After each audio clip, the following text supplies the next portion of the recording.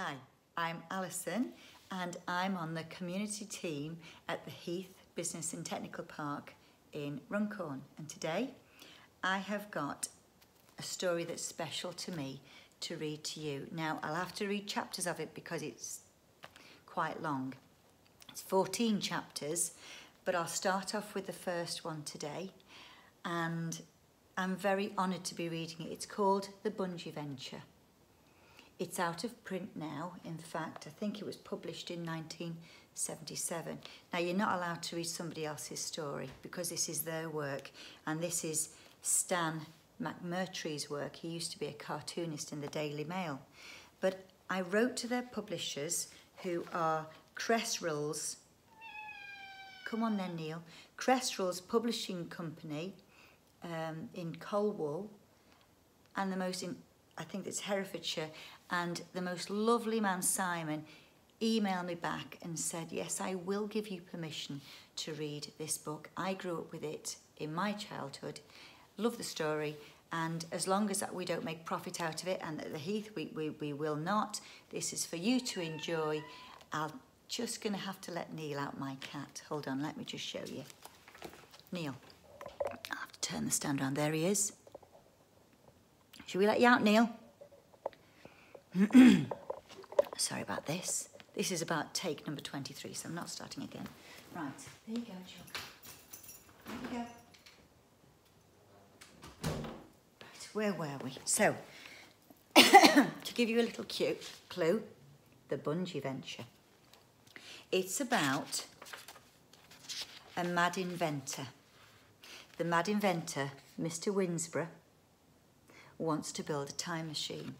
And you'll see in the first chapter that he builds this time machine, but something goes wrong. He has two children called Andy and Karen, and he also has a wife, Mrs. Winsborrow. And it causes problems because something happens and the children have to rescue him. And on page 35, they meet a creature who I think you'll really like. Hope you do. Okay. Excuse me. Chapter 1. The great silver orb stood gleaming on the cluttered workbench. It balanced precariously on one stout metal leg. A mass of multicoloured wires and tubes wormed their way like tangled spaghetti from points to sockets around one side, and a long antennae sprouted from the top, just like two ears alert to catch the smallest sound. Mr. Winsborrow placed his screwdriver down on the bench and mopped his brow with an oily handkerchief. He stood back a pace and admired his handiwork. "Oh, beautiful, beautiful," he murmured, and then glancing heavenwards, this time, please let it work this time. He picked up a crumpled blueprint from an untidy heap of blueprints littering the floor and started to check systematically every valve, every screw, every wire and plug. And 2 hours later, he sat back, tired but satisfied, on a wooden box which he used as a stool, and lit up his ancient pipe. It did nothing to calm his excitement. The time for testing was here. The time when he would know whether the months of working and planning and putting up with all the family jokes had been worthwhile. Ah, well, best get on with it, he thought, and climbing over the piles of bolts and nuts and discarded machinery which were piled high on the garage floor, he went into the house. Mrs. Winsborrow and the children were in the lounge watching television. It was early evening, and a western, a cowboy film, was in full swing. Mrs. Winsborrow was plump and had a jolly face with big blue eyes. She was also a little bit absent-minded. The scarf that she was knitting was already about 2.5 metres long. I have to change it, it says 10 feet here, but this is 1977. About 2.5 metres long, but it didn't really matter. She just enjoyed knitting. Probably the scarf would go on and on and on until someone hinted that maybe they'd like a jumper or a pair of socks, and then she'd drop the scarf and knit an enormous jumper with sleeves that went on and on and on and on. Her eyes never left the television. but her fingers just knitted on independently. Karen and Andrew were bright, cheerful children. She was 14 and madly keen on horses, records and a spotty-faced boy at school, and her brother, Andy, was 12 years old and was fascinated by anything mechanical like motorbikes, television sets, also food, reading, not washing, and staying in bed in the morning. The interest in mechanical things had been fostered by his dad. For years, they'd been happy together, both tinkering about with car engines or mending the television. But suddenly, Mr. Winsborrow had started inventing things. His every spare moment was spent in the garage or at the kitchen table, drawing plans or experimenting with electrical apparatus. Now, so far, his inventions included a contraption for taking the top off a boiled egg, which went wrong on his first attempt and pounded the egg and the egg cup and a bit of the dining room table into small pieces. Then came a mechanical stirring spoon, which clipped onto the side of a saucepan and automatically stirred the contents, which performed beautifully until one day it fell into the saucepan and the soup was served to guests at dinner with bits of metal cocks and screws mixed with the vegetables and taste a bit of lubricating oil. Mr. Winsborrow had been convinced that he'd make his fortune with his next brainwave, the automatic dog brusher. And he'd hoped to demonstrate his invention at Cruft's dog show. The family didn't have a pet dog, so on the day of the test, he'd borrowed their next-door neighbour's miniature poodle. The poodle was strapped into the device and the more automatic brushes were set in motion. Now, if Mr. Winsborrow hadn't just been called off to the phone at that moment, and if Mrs. Winsborrow hadn't picked up her knitting and settled down to watch a play on the telly, then they wouldn't have had the embarrassment of having to hand back to the next-door neighbour a completely bald poodle. "I have been plagued with sheer bad luck," said Mr. Winsborrow when his wife and children gently teased him about his inventions. "You wait and see. One day I shall be famous for my inventions. One day when we're rich, then you'll regret teasing me." And so it had gone on. A lawnmower that mowed the lawn on its own, and incidentally the flower beds as well. An engine which ran on ginger beer. A bed which tipped over at 8 o'clock in the morning, thus saving the necessity of buying an alarm clock, and many, many more gadgets. Then, suddenly, Mr. Winsborrow had become even more busy in the garage. He locked the door behind himself, and no one was allowed in or near the place. Little things from the house had a tendency to disappear mysteriously. The bread bin lid vanished without trace one day. A metal post which held up the corner of the car port outside also disappeared, and the flex from the lamp in the hall went the same way.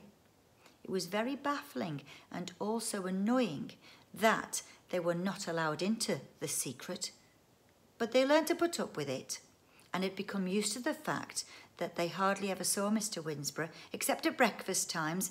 Occasionally, though, he would take Andrew and Karen down to the library with him, where he'd spend hours leafing through heavy scientific books, making lots of notes and muttering things like, my goodness, so, aye, of course, to himself. And then all their questions and pleas about his latest project, he'd only answer, "You'll see, my dears, you'll see." And see, they did that day.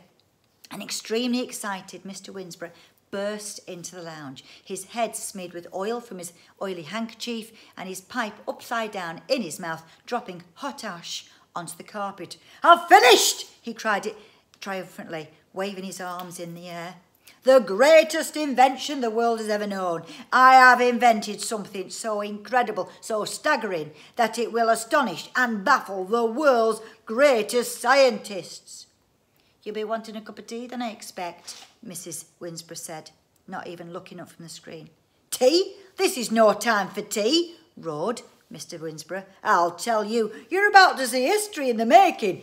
He grabbed his wife by the hand and he pulled her up out of the chair and towards the door. The children had already leapt up enthusiastically and were waiting outside the garage door, bubbling over with curiosity. "Hold on, my dears," said Mr. Winsborrow, unlocking the garage door. "Your months of patience are about to be rewarded, your every question answered." He threw open the door with a flourish and helped his wife over the piles of discarded machinery that were all over the floor. Then he waved his hand in a grand gesture at his latest creation and said, "There, what do you think?" They stared in open-mouthed astonishment at the great globe standing on the workbench. Its mass of coloured wires and all the rest of the silver-painted, pinned and bolted paraphernalia which made up the weird object that Mr. Winsborrow had called his greatest invention in the world. It was some minutes before anybody spoke. And then, "Here, isn't that my bread bin lid?" said Mrs. Winsborrow, stepping forward and examining a piece of metal that was welded onto the side of the structure. "Daddy, Daddy, that's one of my horse's stirrups," wailed Karen, prodding a finger at another lump of metal stuck to the top. "Hey, my bicycle pump," yelled Andy. "I wonder where that had gone." Protruding from the side of the machine was a bank of 3 piston-like objects, one which was definitely a bicycle pump. "Enough, enough," cried Mr. Winsborrow. "How can you worry about such trivialities at a time like this? History is about to be made, the whole scientific world about to be shaken to the core, and all you can worry about is bread bin lids and bicycle pumps and stirrups," said Karen. "It's a peculiar-looking machine," said Andy. What's it supposed to do?" Karen scratched her head thoughtfully. I know," she said. "I bet it's a pop music machine. You press a button and you get non-stop music all day." Mr. Winsborrow glanced heavenwards and muttered softly under his breath. Mrs. Winsborrow clapped her hands together excitedly. "Oh, it's an automatic tea maker!" The expression on Mr. Winsborrow's face made it clear that it was definitely not an automatic tea maker. "It's just a heap of old junk," said Andy. "This," said Mr. Winsborrow through clenched teeth, "is my time machine." "Time machine?" they all echoed. "What?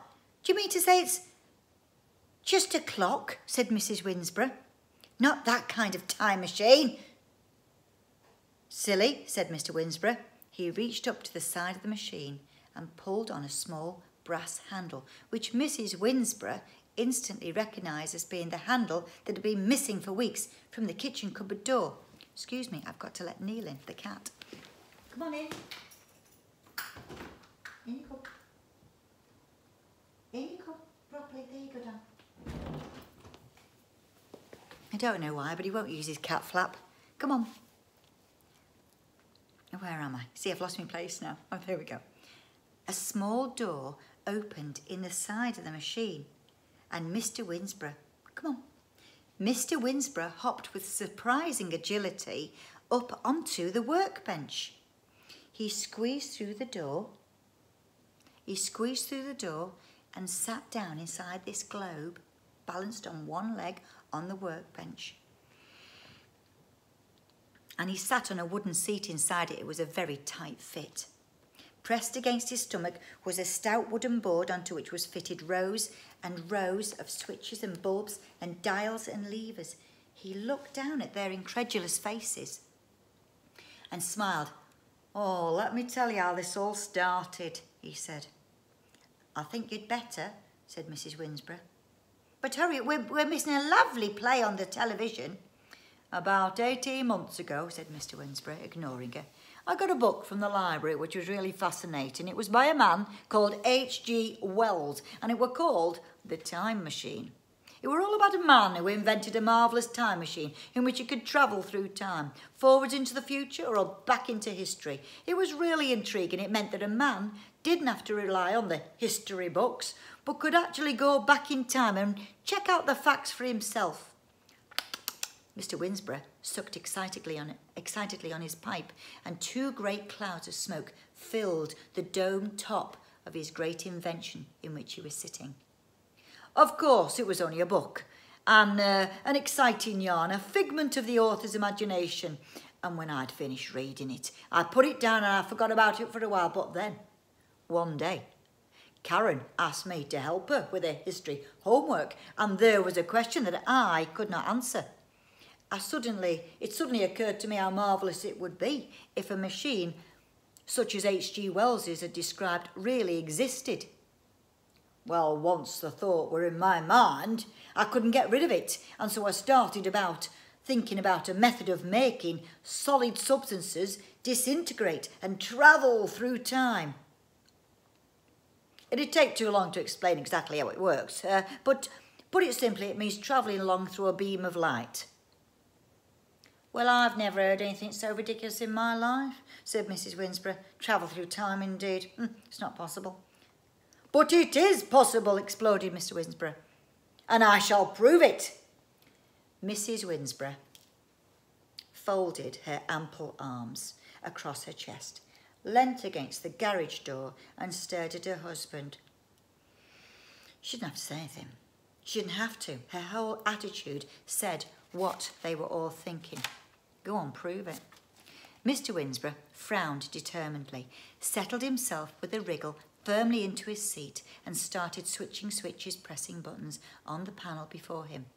Little green and red bulbs lit up above his head. A loud humming noise started from somewhere below the seat. He reached forward. He picked up 2 small plugs which were attached to wires which trailed under the panel. He pushed the plugs into his ears, then reached behind him. He pulled a sort of a belt, study seat belt, around his chest and clicked it into a socket in the wall.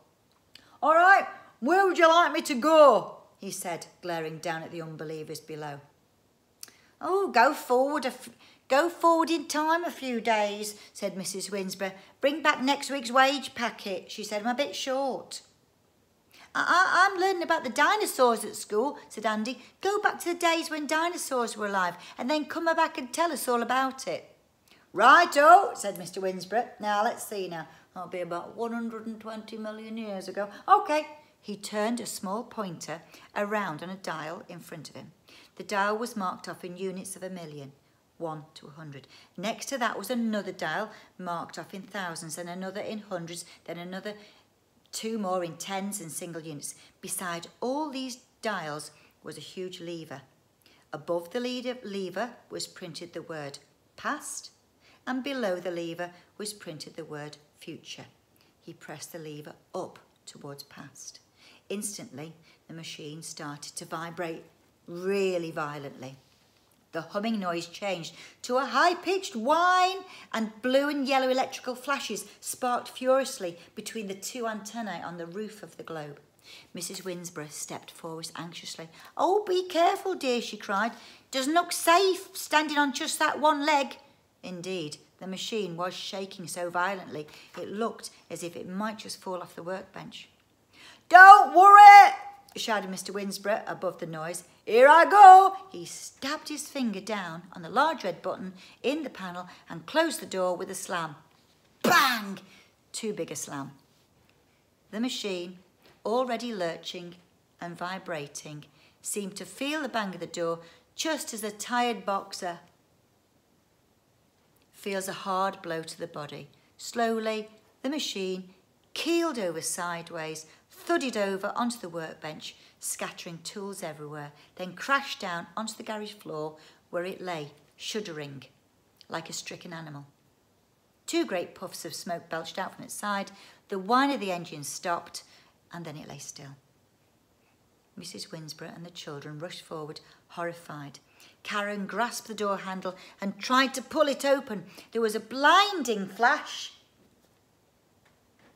and then an almighty bang. The machine exploded. All 3 of them were hurled through the air in a welter of bolts and nuts and bits of wire to thud painfully against the wall of the garage. They scrambled up again in panic, and fear tearing at the wreckage littered round them. Arthur! Arthur! Are you all right? Screamed Mrs. Winsborrow. Daddy! Shouted the children. They rushed across to the workbench where the smoking and broken husk of the machine now lay, and then around the garage, frantically searching and calling. But although they searched the small garage, for 2 more hours of Mr. Winsborrow, there was not the slightest trace. Okay, I'll record chapter 2 next. Meanwhile, as a good friend, a librarian, said to me about Harry Potter many years ago, she said, Alison, you might not like the start of this book. It's a new one by this J.K. Rowling, who knows how to say her name. And she said, it's really, really good. And if you stick with it, just stick with it for the first 5 chapters and then see how it goes. You might just like it. And I'm glad I did stick with Harry Potter. And it turned out to be a fab book. Now, I'm not saying this is Harry Potter, but give it a few more chapters, especially until page 35, where we get to meet that special friend. Okay, bye for now. I'm going to go and see what Neil, my cat, wants. Bye for now.